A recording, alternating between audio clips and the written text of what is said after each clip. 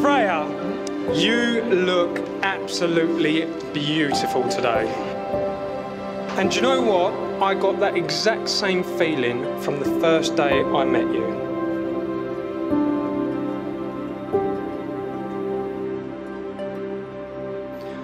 Outside on the grass in the sun at Mill Hill on that activity day, I could not stop staring at you.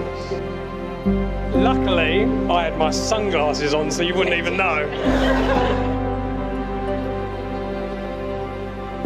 To think, that whole week on the activity day, we were just two young people falling in love and we didn't even know it yet.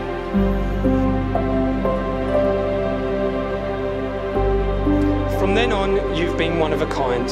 I wouldn't have seen a lot of the world and experienced the experiences we've had if it wasn't for you. I love the fact when we go on road trips, listening to music blaring out loud, both of our terrible singing voices, and my failure to know the correct song lyrics, that's what I call a road trip. I love it when I come home and you're already listening to music with your dodgy dance moves, which I'm sure we'll see later tonight. It really does make me laugh and smile. And there's so many more reasons why I wanted to marry you.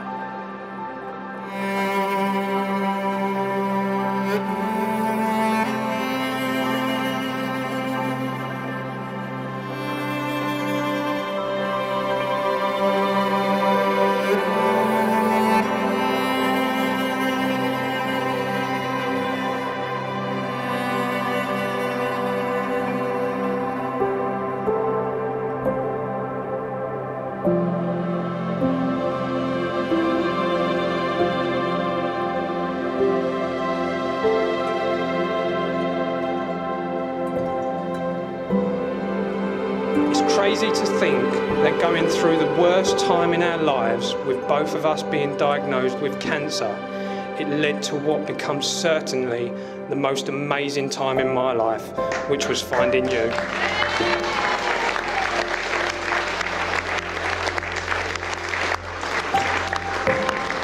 So, ladies and gentlemen, please join me in raising a glass to my beautiful, funny, caring and amazing wife, Freya.